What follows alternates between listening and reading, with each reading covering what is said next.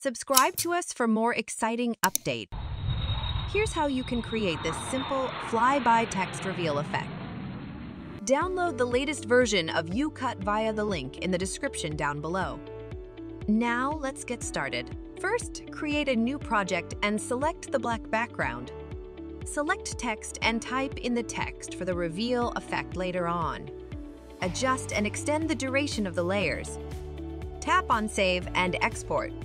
Next, create a new project and select the sky video file. Tap on PIP and bring in the picture of an airplane that looks something like this. Go to the AI function. YouCut will automatically crop the airplane out. Adjust the scale and position. Turn on the keyframe function by tapping on this icon here. At 0 second, move the airplane out of the frame, and at about 7 seconds, move it across the screen to the other end. Next, import the text layer using PIP. Tap on Fill to fit it to screen, followed by Blend and select Filter. Turn on the keyframe function by tapping on it.